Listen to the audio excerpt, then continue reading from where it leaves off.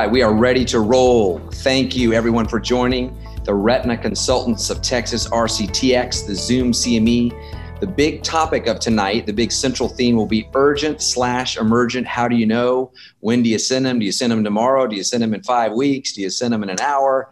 We will tell you and try and get to the bottom of things. So that's sort of the bigger picture theme here. And all right, a couple of housekeeping things. So here are all the Retina Consultants of Texas doctors. Pretty much everyone is on the call tonight. I think Dr. Fish is not and Dr. Benz, but every other beautiful face you see is on here. So please, we urge you, any questions you have whatsoever, there's a chat box. The people who are not actually giving the talk immediately will answer your questions ASAP and perhaps pose some new ones for you. So do not be shy about asking questions. This is a little bit about the Greater Houston Retina Research Foundation. It's a 501c3. This is a nonprofit organization. And this organization serves to promote retina health, macular health. It is a separate financial entity than the clinical aspects of Retina Consultants of Texas. And this is where our research, and this is the sponsor of your meeting tonight. Locations throughout. So many of you know we have basically throw a dart at a map of Greater Houston, you're going to hit one of our locations. The ones I really want to highlight are twofold. One, the new Pearland office, which is 288, just outside of Beltway 8, easy to get to right off 288. And then very, very new, as of a week or two ago, is our brand new flagship Retina Consultants of Texas Bel Air office. It is beautiful, 16,000 foot square floor, basically, on the corner of Newcastle and Bissonnet, just right on the Westview border, just into Bel Air, right where 59 comes into 610 near Episcopal High School, if many of you know where that is. It is a wonderful office with all the new technology, giant research center, clinical space for everyone. We frequently have 3 doctors there. And we are very excited about the opening of this office. It is swanky, it is new, and it is great for patient care. They park in a parking lot. They don't pay like they do in the Med Center. Walk straight across, so it's an easy in and out. Of note, speaking of the Texas Medical Center office, we have our Scurlock office that we've long had on Scurlock 750 in the heart of the medical center, and we will maintain that office as well. So this is a new office in addition to that Texas Medical Center office, and they're really somewhat close together.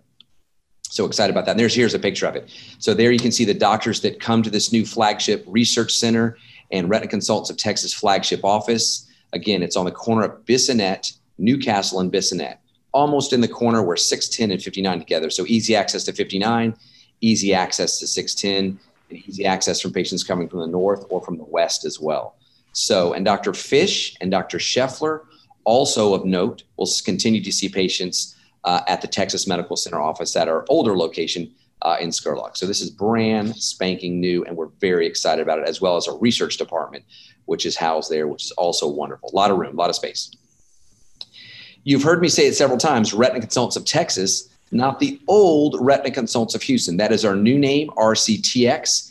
New name, same exceptional care. We decided with the new office and sort of to go in a new direction logo-wise and in additions to the group.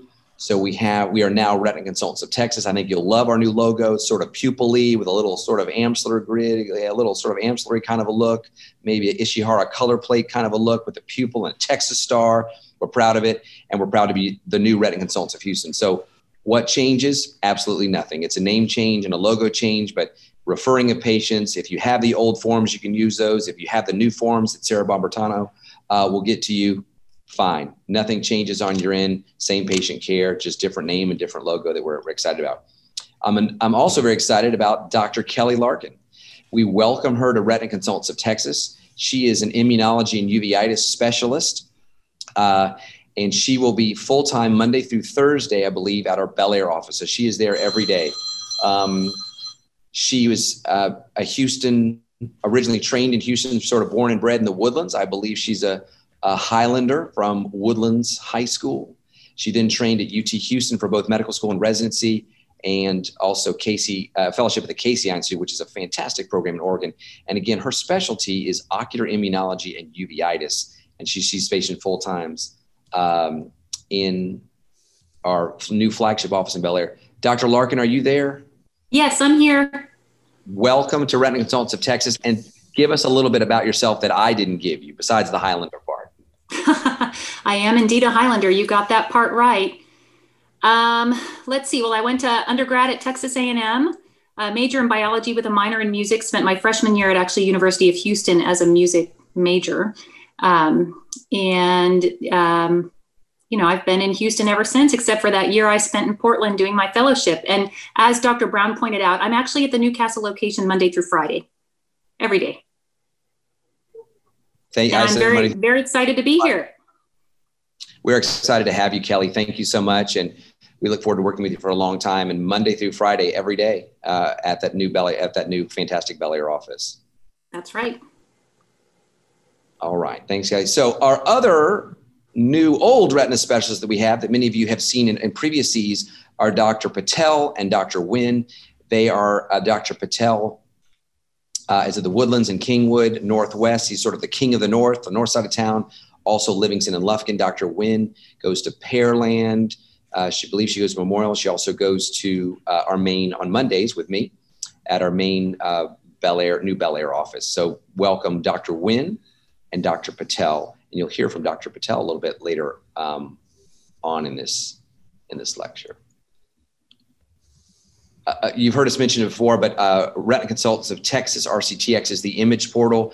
All you need to do, and Sarah Barbatano can help you with this if need be. You sign up on that website. You complete a very short, very quick form and confirm your email login. And what's nice about it is this enables us to send and receive HIPAA compliant pictures and text. So you have a patient, you say, I'm not sure, like you'll see today, is this a horseshoe retinal tear? Is it a detachment? I'm not sure what's going on here. I'd like to refer this patient to you, and here's where they are. It really facilitates communication between referring doctors and us. And it is, again, HIPAA compliant. It's very easily done. And you get great color images, not the weird black and white, old school onion paper fax machine pictures that we used to get. That is a thing of the past. So sign up for the Retina Consultants of Texas image portal, and we can send images back and forth and really facilitate more excellent patient care. Easy to do. And when in doubt, Sarah Barbatano can help you with this, and her email will be at the end of this talk. Okay, let's get it started. So that's a little bit of housekeeping. I will go first, and here's a patient that comes in. They come in and they say, I'm 61 years old, I've got flashes and floaters. You get an OCT, and you see the posterior vitreous detachment, and you get an Optos wide field imaging map that you have in your office. And you see this and you say, well, I think they've had a posterior vitreous detachment, and that black stuff's in the middle, and they're complaining about a floater. I'm not sure if there's some blood back there, vitreous hemorrhage. And when you look a little wider, you see something. If you look about probably 8:30 or 9 o'clock, you see what looks to be maybe a little hemorrhage dot, and maybe a tear next to it, maybe some white without pressure. You don't know really. So this is a very common occurrence, and essentially something that we see every day. So this patient looks like they do have a little vitreous hemorrhage with a posterior vitreous detachment. And then, when referred, we would probably scleral depress this patient and look out there. It looks like it could be a tear, maybe not. But anyway, we can get after it with some scleral depression. There's a hemorrhage dot, but maybe there's a small little tear underneath it. So this is something that we like to look at and warrants a referral. So let's talk about PVD a little bit and a little bit more about it. It's a common thing. We see it all the time, posterior vitreous detachment. They're going to complain of flashes and floaters. Remember, there's no pain. You'll have pigment cells, or what is called tobacco dust, or if you look in just on the slit lamp, look just through the lens, look into the anterior vitreous, and perhaps you'll see some little pigment spots. So as Dr. Brown calls it, there's a Weiss ring there, or a Volk's ring as he calls it. It's a glial cell proliferation. Imagine you tore wallpaper off a wall and you have your light switch there where the light switch is not, where in other words, where the optic nerve is, you get a little glial ring that will frequently stay for a long time.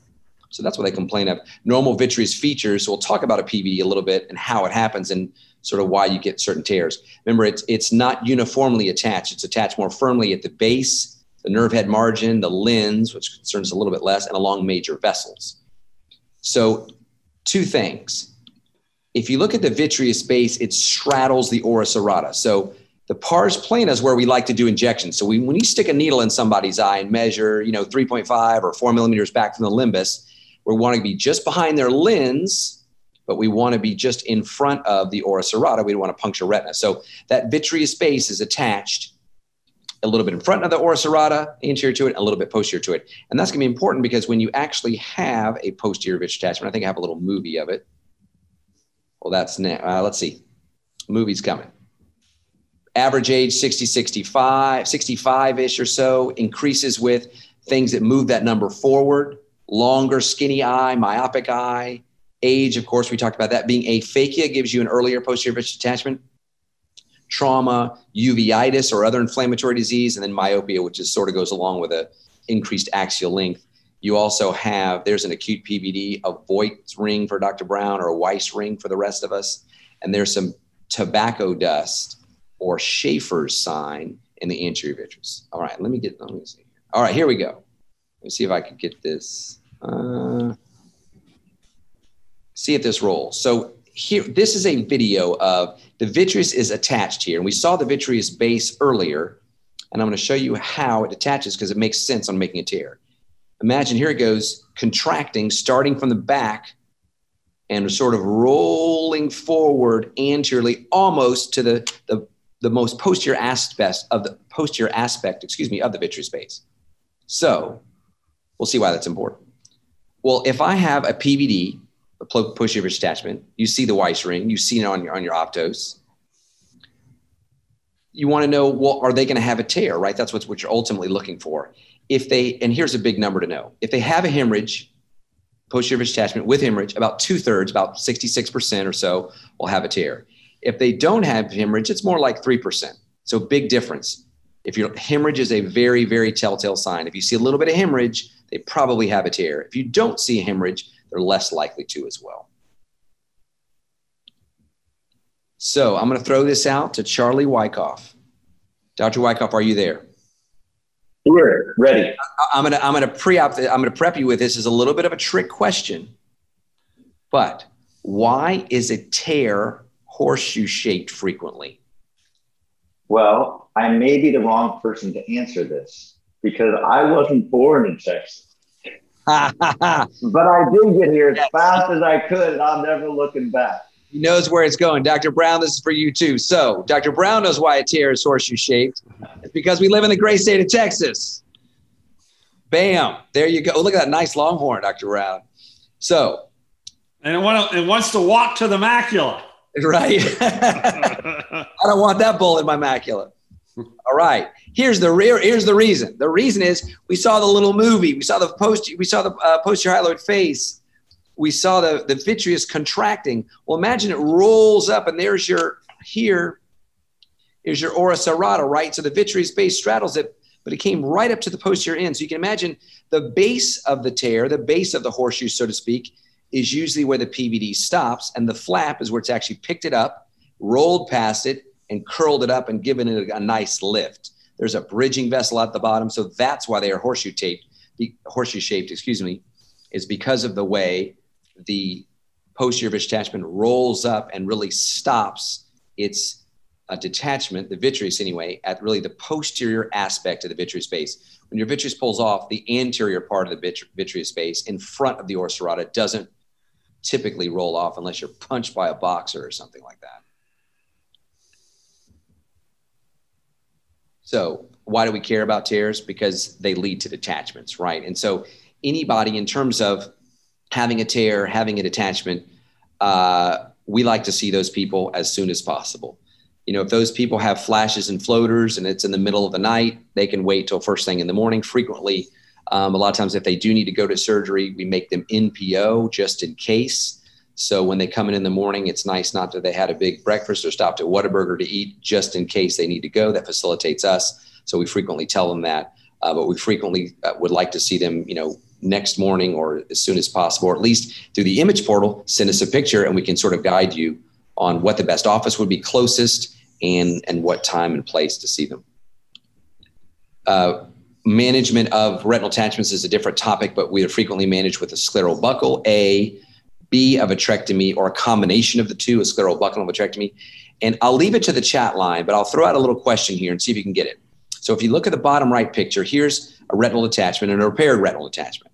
And you see this person looks like they have a scleral buccal. See this ridge temporally? You can see it with laser around the edge. Somebody from the chat who's not a Retina Consultants of Texas person, please, tell me what this scar is or what this sort of hypopigmented area that's just north of the nerve. If you look superior to the optic nerve here, there's a little scar maybe or a hypopigmented area. Someone throw that out and tell me what that is or what they think that is. And then RCTXers answer that question, please. Because it's tricky and you see it a lot. So again, this is a patient that's had surgery. They've had a vitrectomy and they've had a scleral buccal. That's a clue, a tip. So it look. Like Dr. Matthew already got it. All right, Dr. Matthew, very solid. Did he get it? I don't have the chat in front of me. So what that is, did you all answer it?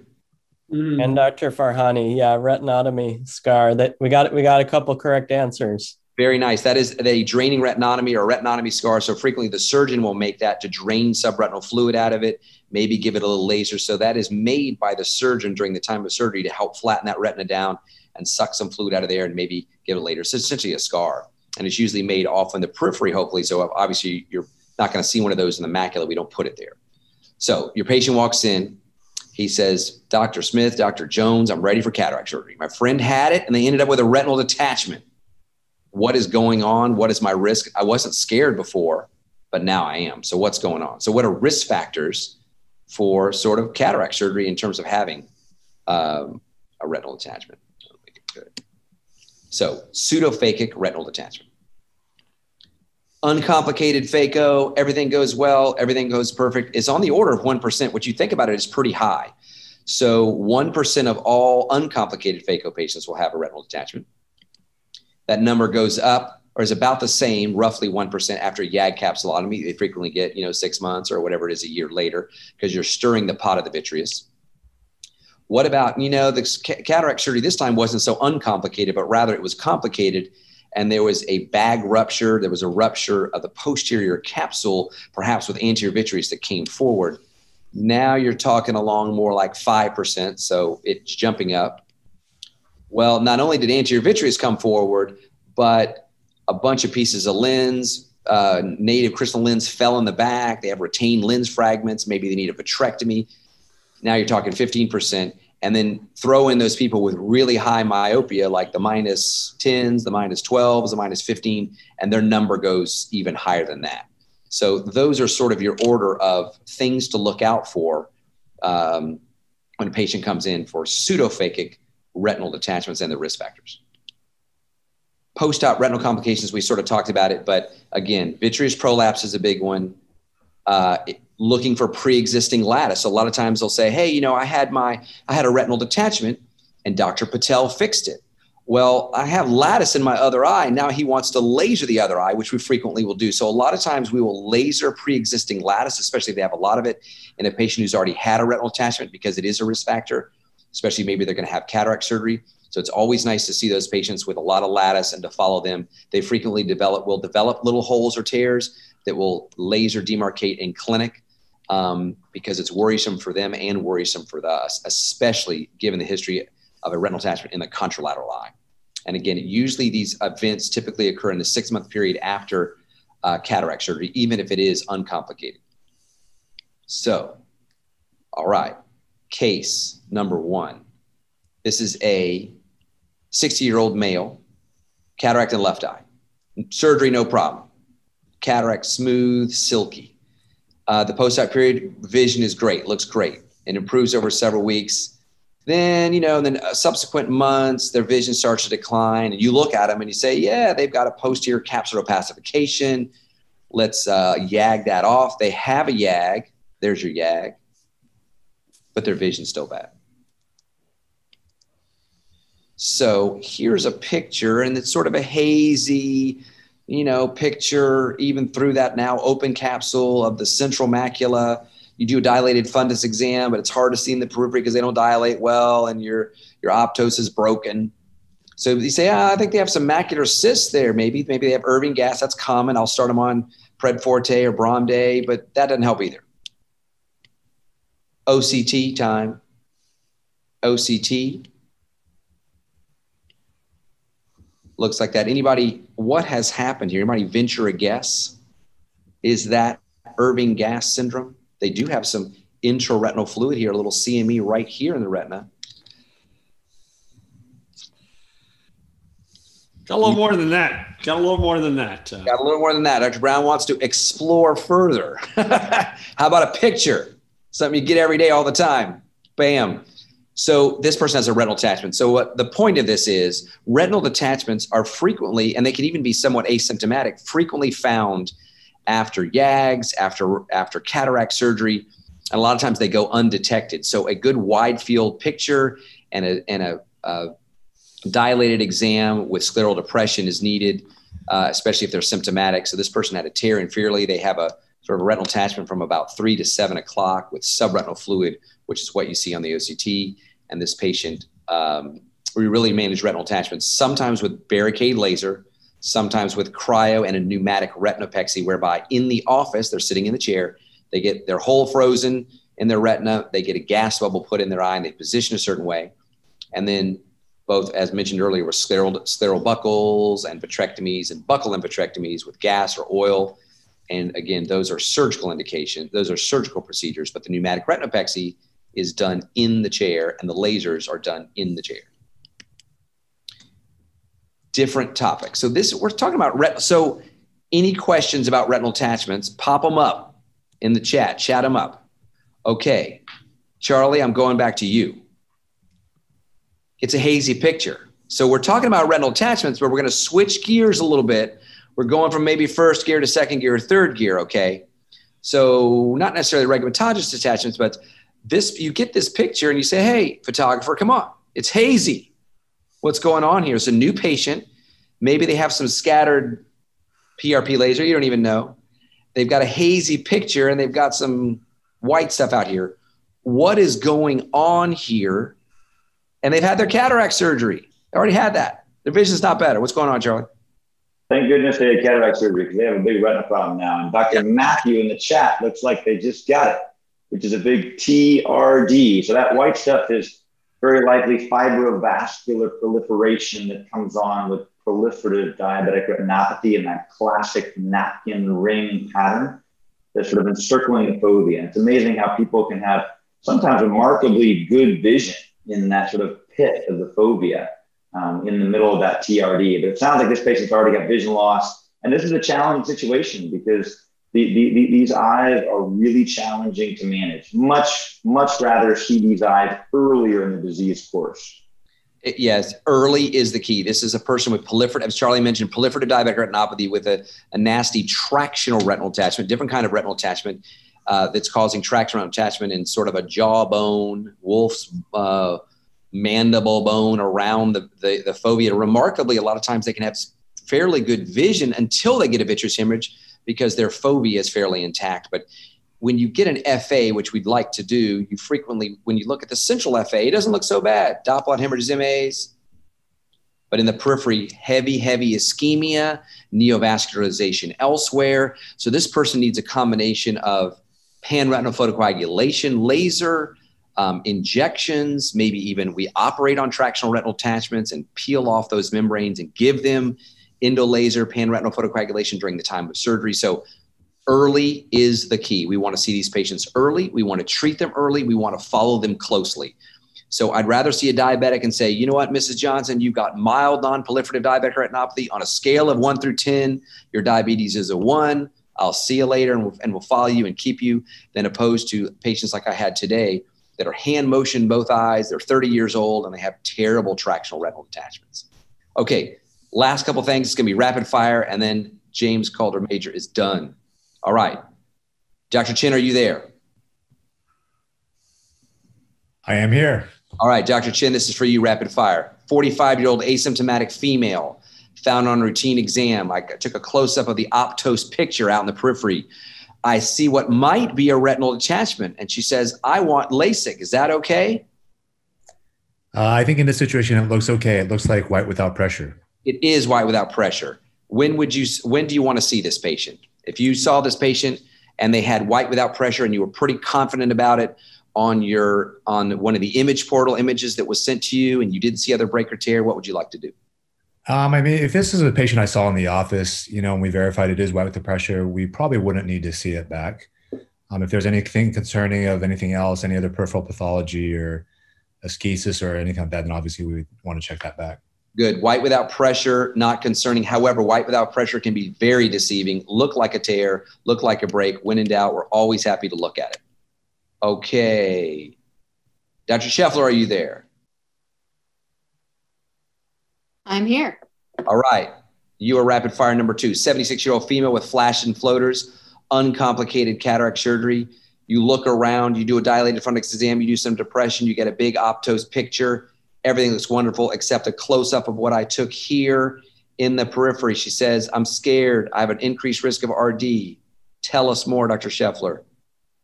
So this looks like cobblestone degeneration. And the good news for this patient is that she does not have an increased risk of detachment with cataract surgery, without cataract surgery. And some studies actually show that these patients have a decreased risk of detachment. Oh, she's going to like that news very much. All right. Yes. So, Mrs. Jones, goodbye. We will see you later. This is no risk. Dr. Scheffler has perhaps a little less. She's happy. Moving on. Okay, Dr. Brown, are you there? I am here. All right. This is a little bit of a hazy picture. So this is a young 28-year-old post-LASIK female, okay? So that looks like a pre-retinal hemorrhage, a boat hemorrhage maybe. Yes, he sees a little pre-retinal hemorrhage. 30% chance of a tear. Better be looking.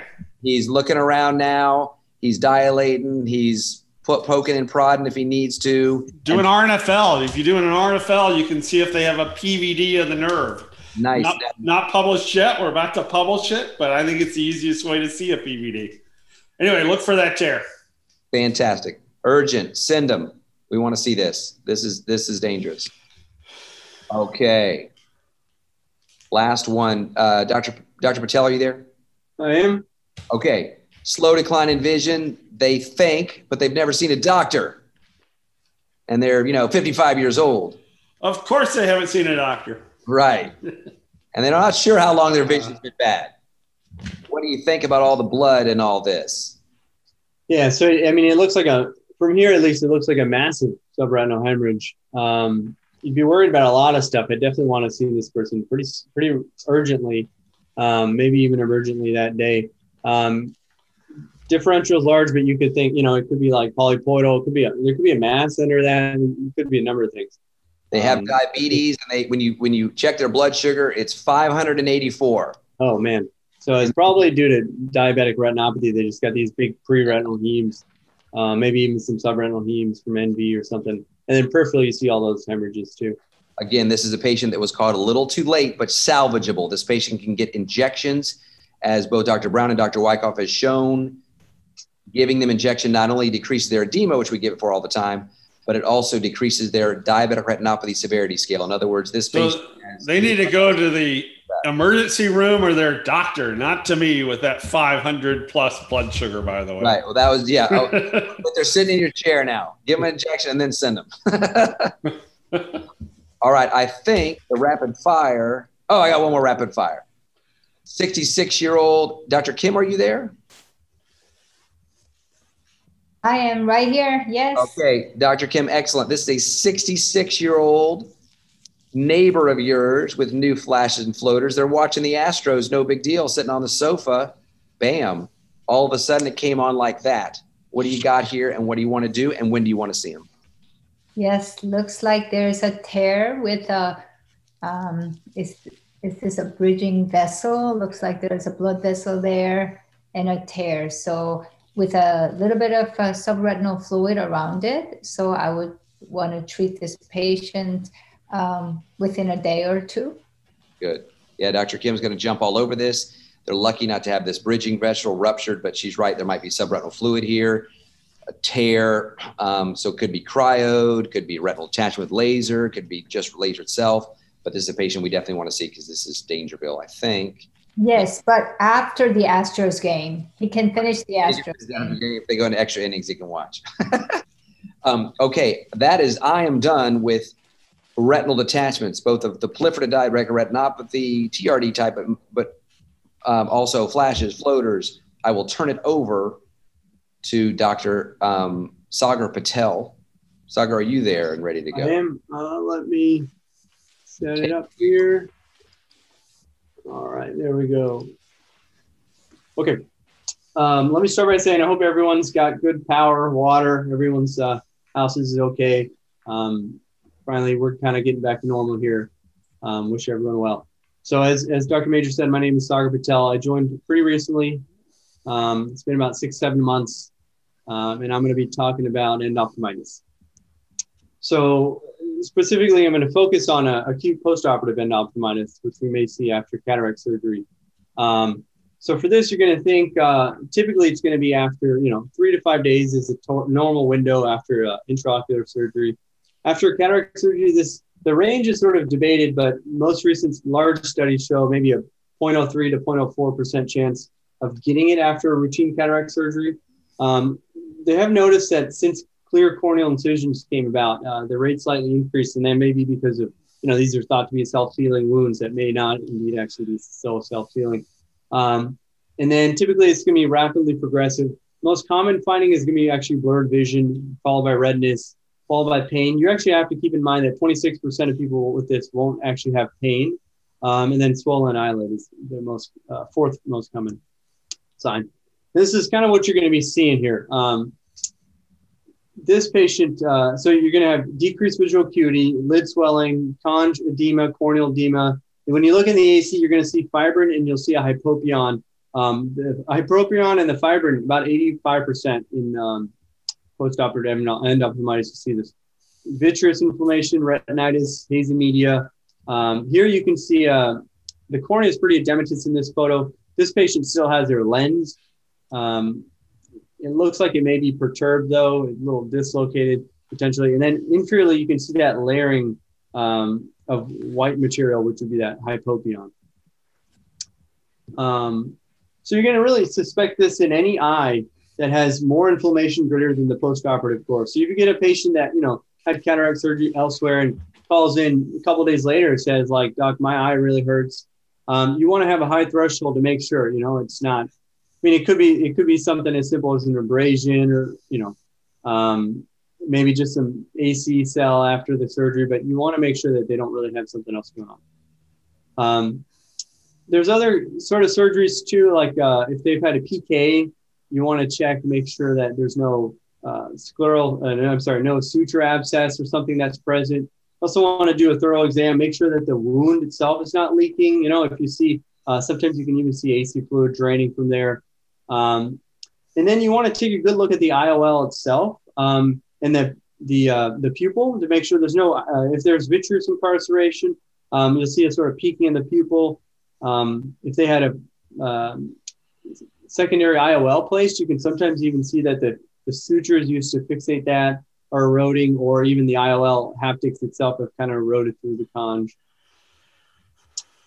When a patient like this comes in, you do have to still, think about other things. So your differential here is really going to be, one, do they have a retained lens fragment that's causing a lot of inflammation?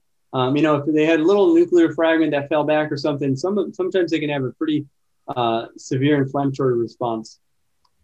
Then you're going to also think of, if it is a little abnormal, you want to be thinking of like infectious causes, non-infectious uveitis, syphilis, TB, VKH, that kind of stuff.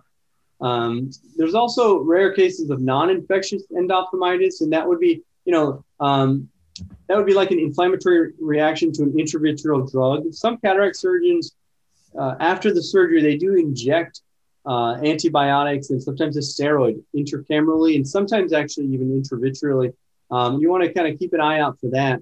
There's actually a large series in Dallas of acute, we call it posterior, acute toxic posterior segment syndrome, where they had these intracameral injections of medicines and they were contaminated. Large series of patients went blind after this, came in, severely decreased vision. So you want to watch out for that kind of stuff. Could be ARN. Also, another similar thing is called toxic anterior segment syndrome. This is a little confusing because it also happens right after the cataract surgery. Severe inflammatory reaction, but it's not infectious. It's thought to be that maybe one of the instruments you had some cleaning chemical on it, or something is introduced into the eye that introduces a really severe inflammatory reaction. The difference is that this is going to happen a little quicker, so 12 to 24 hours. IOP typically will be increased, and when you do a culture, you're going to find that it's negative. And then intraocular lymphoma can also present with sort of similar findings. So when you see this patient, this is definitely an emergency. You want to do an exam. You want to check an ultrasound because a lot of times you really can't see the retina so well.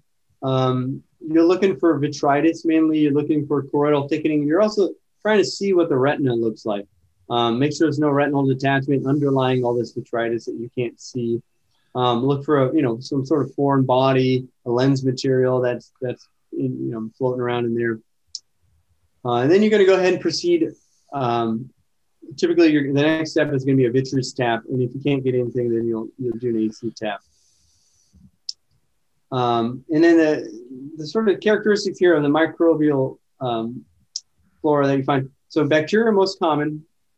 Typically, it's thought that it's from the patient's own flora. So periocular flora, bugs that live on the eyelids, the skin around the eyelids, eyelashes, is typically what causes this. There's a large study that was done a while back called the endophthalmitis vitrectomy study. And they had it was kind of a groundbreaking study where they compared vitrectomy to intravitreal antibiotics. But they basically found that in 30% of cases of this, they were culture negative. Staph epi was the most common organism found at about 70%. And then there's a slew of other species that as well that sometimes can be found. The treatment really, there's two ways to go with this. One option is really to do a tap and inject. So that would be done in clinic. You would take some of the fluid out, either of the vitreous or the anterior chamber, send it for analysis, and then inject antibiotics. The other option is going to be immediate PPV, so an immediate vitrectomy, send the sample out for study, and then also inject antibiotics at the end. The EVS study really kind of helps stratify what you do in most cases. And they found that if you're LP, you have a greater chance of 20/40 vision after an immediate PPV rather than immediate tap and inject. The difficulty here is sometimes access to ORs and that kind of, so sometimes a tap and inject is done initially and you kind of assess the response after that. And in this study, they did find if their hand motion are better, there's really no difference between treatments. So the findings from the study also are not applicable to all cases. It's a very old study, so a lot of our instruments are better now. Our vitrectors are better. Our microscopes, everything is a little bit, more advanced now. They also looked at post-cataract endophthalmitis. And as you guys were, you can see this after an intravitreal injection. You can see it after a PK, after a glaucoma procedure. And then also they excluded NLP patients.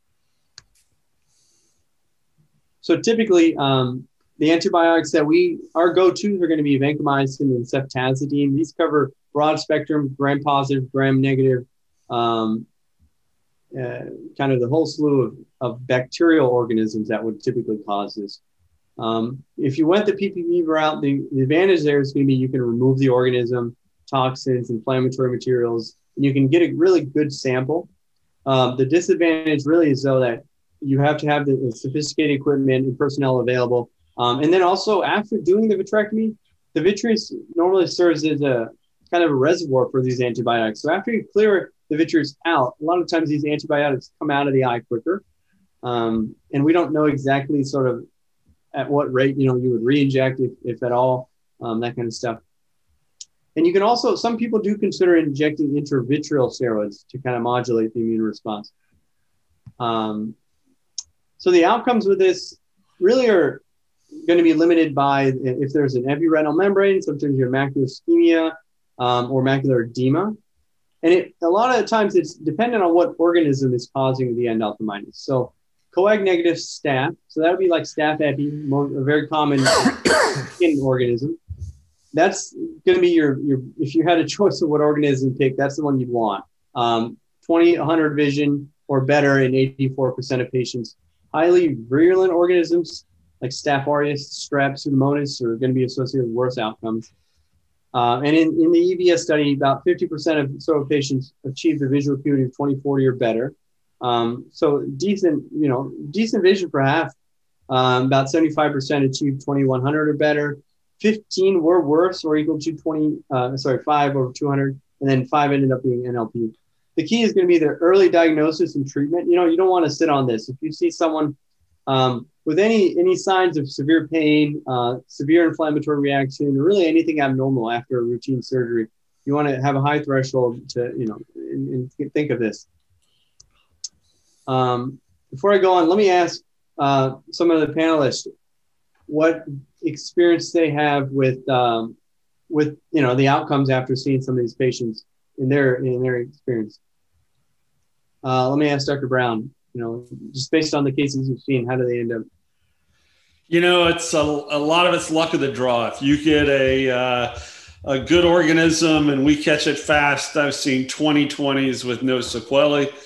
On the other hand, if you've got a gram-negative bacillus or the patient puts it off for a week, you can lose the entire eyeball. So the key is the world's best antibiotics, which we have in every clinic. You get them to us, we inject quickly, and then luck and prayer what the organism is and how soon they get from their symptoms to the antibiotics in their eye. All right. Now, Sagar, I'll just add, you mentioned, I think, eloquently all the findings of the EVS study and in terms of when we do it and don't do it. And I think one of the other things is in the real world, I think one of the challenges is sometimes the view is so hazy when they're right in the midst of the infection that sometimes it's really hard to get a good view. And so we're trying to judge the safety of actually, putting instruments into the eye in the first place. Am I going to do more harm than good by doing it? And so sometimes we'll sit and let the eye cool off a little bit. And then one other tip I just throw in there is there are some cases where you'll see them very, very early. So before they have the classic signs that you had shown, such as the hypopia and such, they had a little bit of inflammation in the eye. But if you see a lot of what looks like CRVO in the back of the eye, dot plot hemorrhages and such, then you can be pretty confident that that's actually going to develop into a full-blown infection. And so you want to be kind of very vigilant on those. Those are ones that we often want to treat. Okay, yeah, those are great points. Thank you. Last point, can I add something here as well, Sagar? I think sort of in our era now, and especially what we deal with, we published, a couple of years ago also about a lot of cases that are related to injections, basically oral flora. So if they have oral flora, there's a much higher risk for a much worse outcome. So those patients we definitely want to get to quick and be very aggressive with those, sometimes taking them to surgery earlier. Mm-hmm. And just one final point, just have to say something from uveitis standpoint. When you see patients with hypopia, of course, with history of previous surgery, it's easier. But when you have a phakic patient without any history of previous surgery, one, you have to worry about endogenous endophthalmitis. So we have to ask about the fever, chills a few days before, and as well as not forgetting HLA-B27 uveitis causing hypopia. Yeah, those are great points, Dr. Kim, as well, and Dr. Chen. So the other thing that can happen is, and this is something you guys may see as well, rather than acute postoperative endophthalmitis, chronic postoperative endophthalmitis. So the distinction here is going to be greater than 6 weeks. Usually, though, several weeks to even months after surgery. This is less common, but what will end up happening is, a patient will come in, subtle findings, but they may be some KPs on the endothelium. You may see a white sort of material around the lens capsule, but this is going to typically be caused by a very low virulent organism like P. acnes, Staph epi, or even Candida in some cases. And they'll come in typically without any pain, and inflammation in the AC, you'll find that if you start them on steroids, the inflammation a lot of times does resolve, but then you taper the steroids and it comes right back. Frank hypopyon typically is not going to be there, but then you will see this granulomatous uveitis, large precipitates on the cornea or in the IOL. And then typically with P. acnes, you're going to see this white plaque. So here you can see, there's KPs that you can notice here. And then you can see this white sort of fluffy material kind of everywhere. And this is actually the P. acnes growing. If it's a fungal organism, you can start them on steroids, and classically you're going to see worsening with the steroids because this will suppress our immune system, and the steroid will then kind of have a field day. When you look, you can a lot of times see this stringy white infiltrate. It's called pearls on a string, and you're going to pay attention to the capsule. So the key is really to look at the IOL, look at the capsule, kind of look at the surrounding structures and see if you see any sort of material around there. The management here is going to be, you need to get a sample, AC or vitreous, and then you're going to start with, typically if you're thinking P. acnes, you're going to start with, you can even start with vancomycin because that's going to really treat it. It's a gram-positive organism. But to cover your bases, you could do ceftazidime as well. And here's a photo of before and after case here. You can see the white sort of material around the capsule. Here's a red reflex view. And then afterwards, after a tap and inject, you can see a significant improvement. A lot of times though, sometimes the nidus will kind of stay in the capsule. And even if you treat with intravitreal antibiotics, you have to, it'll recur because it's kind of just, it's formed this biofilm that is pretty resilient. So a lot of times you have to go back in and remove the actual lens, remove the capsule, and then let the eye quiet down for a while before you do anything else. That's the end of my presentation. Do any of the panelists have anything else to add? Thank you, Dr. Patel. We appreciate it. Excellent talk on a scary topic that needs to be seen emergently. So we appreciate the endophthalmitis update from Dr. Patel. Dr. Shah, are you there ready to go? I am ready to go. Let me share my screen here. All right. Can you see my screen? Is it showing? All right. So we'll go ahead and get started here. So, for my topic, it's going to be covering basically when the flow stops. So what happens? And so let's get started. So I'll present a few different cases here. The first set of cases, this is a 65-year-old male that suddenly develops this. You can see basically whitish change in the retina superiorly here, along with what looks to be a clot sitting here in the artery. An FA was performed on the early frames of the FA. You can see that there's blockage of the flow posterior to that clot. On the later frames, you can actually see that it does fill in. And so there is this delayed filling that we see. What you'll notice is this intense hyperfluorescence of the clot itself. And so those can sometimes be more obvious on fluorescein angiograms. Keep that in mind, as well as case 2. So you have a 62-year-old male who develops this finding right here. So red spot in the center, whitish spot around. And then finally, a 45-year-old female who develops this, whitening superior and inferior to the fovea, but sparing of a central sliver of the macula, which appears to be its normal color. So when you look at all three of these cases, the question is what went wrong? And basically, the flow stopped. And so whenever you have blockage, whether it's a BRAO, CRAO, cilioretinal artery sparing, which is this last picture here, you can get severe changes in vision that you need to address. So just briefly to talk a little bit about retinal artery occlusions as a group, their incidence is about 1 in 100,000, specifically for CRAO. There's a lot of risk factors that are common to many of the vascular retinal pathologies, including smoking, hypertension, BMI, diabetes, hypercholesterolemia, cardiac disease.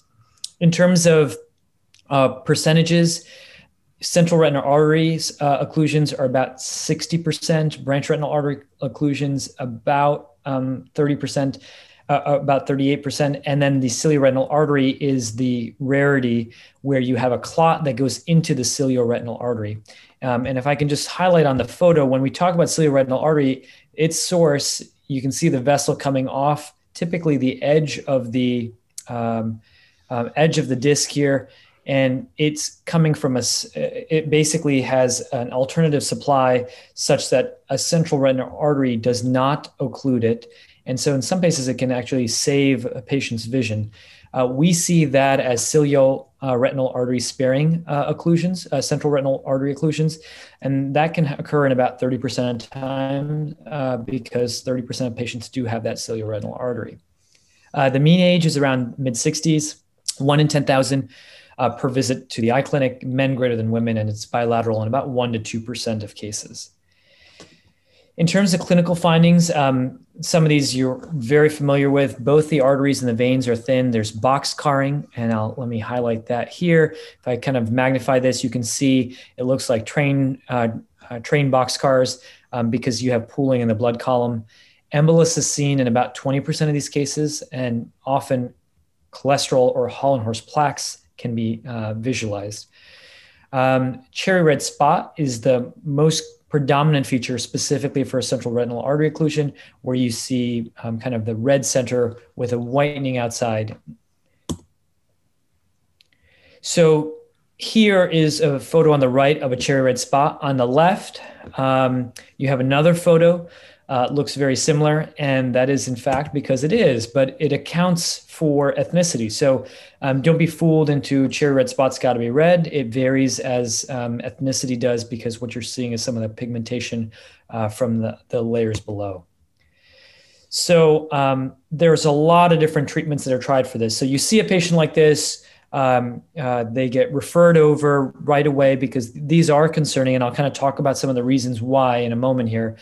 And so they're in the retina specialist office, and then these are the list of possible treatments for central retinal artery occlusion: IV acetazolamide, IV mannitol, topical anti-glaucoma medications, Carbagin, among others, TPA, hyperbaric oxygen, surgical procedures such as AC paracentesis, ocular massage, YAG, parsplantar vitrectomy have been tried.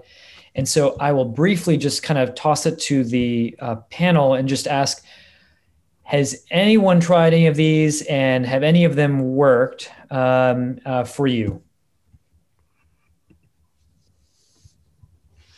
Encore, I do usually do at least ocular massage, but I can't say it's ever worked.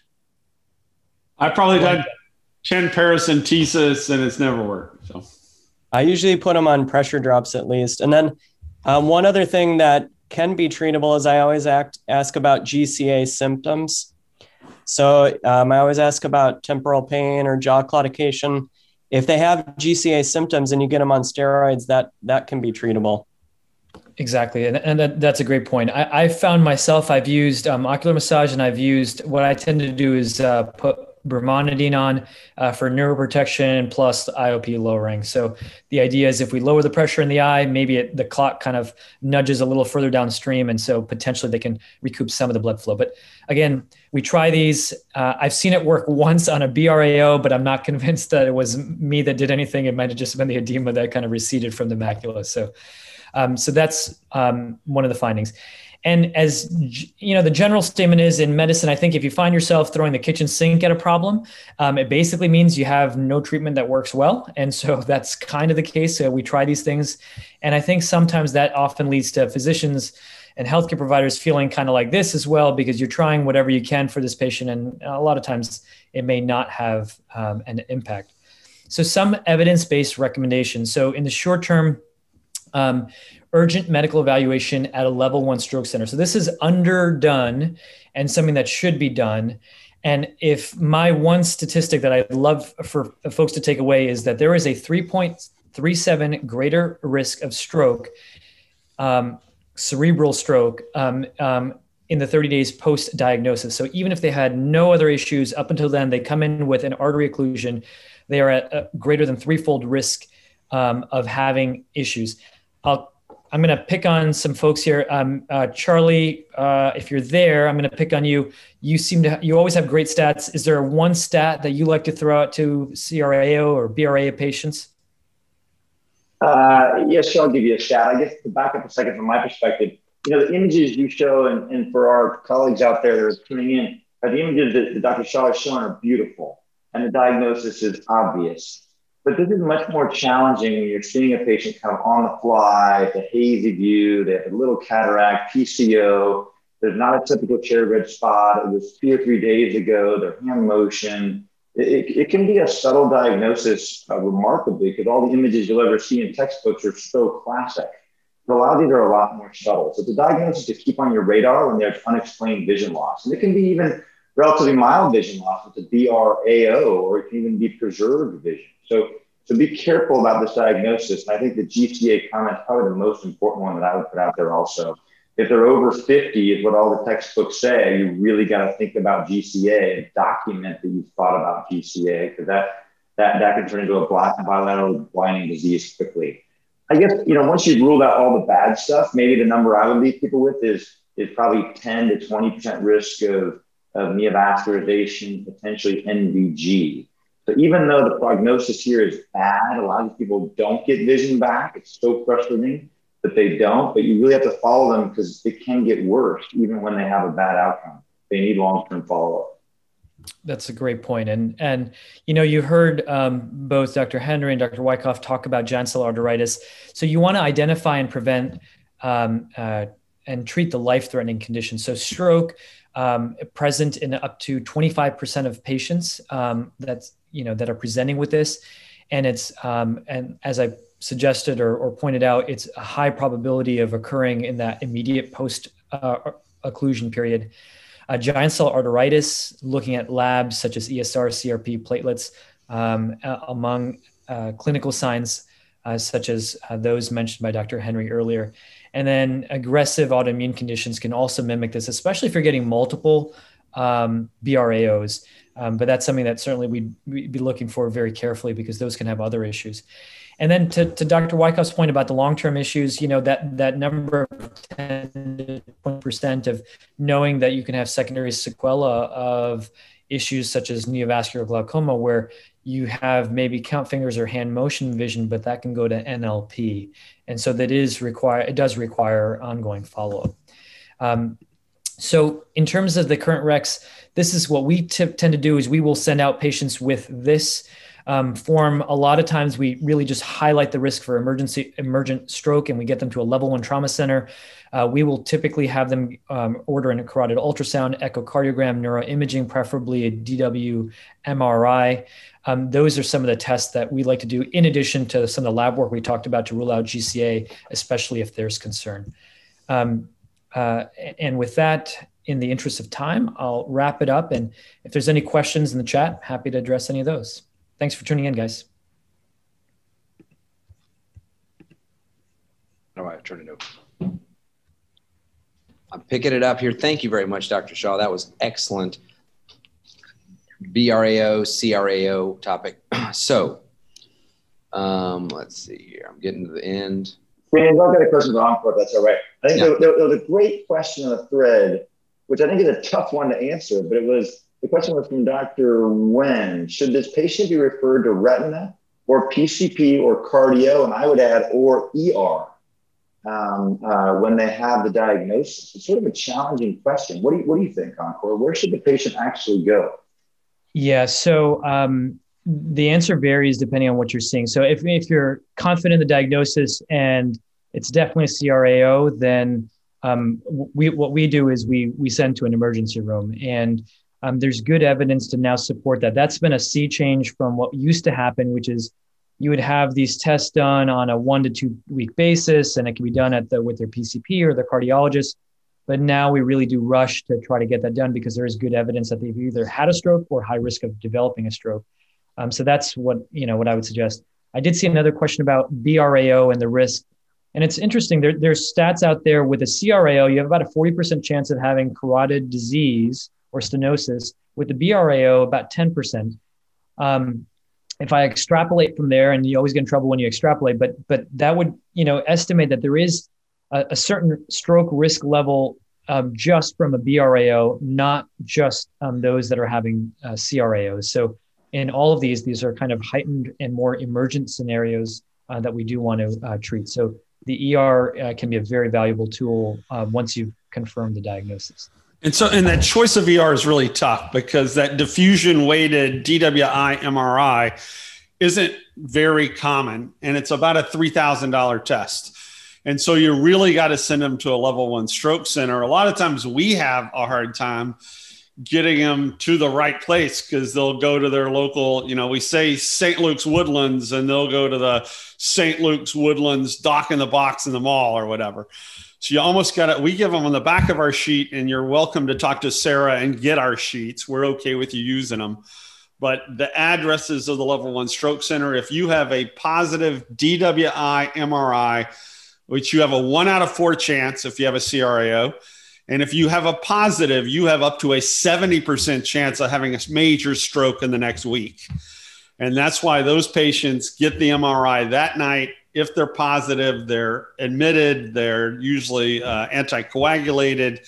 It's a big deal. And so we're happy to see these patients to take them off your hands. On the other hand, if you have a very educated, good patient and they will go to one of these and say, I've got a central retinal artery occlusion, and get the workup, you can save their life.